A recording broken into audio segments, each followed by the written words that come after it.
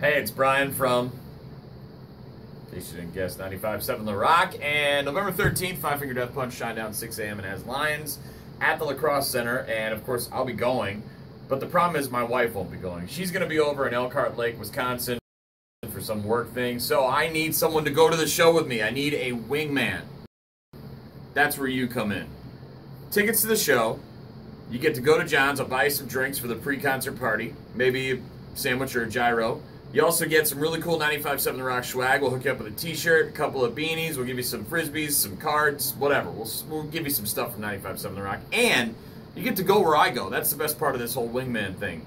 You get to go backstage. You get to meet Shinedown. You get to meet 6 a.m. You get to maybe come up on stage with us when we're doing announcements and tossing out t-shirts. How cool is that?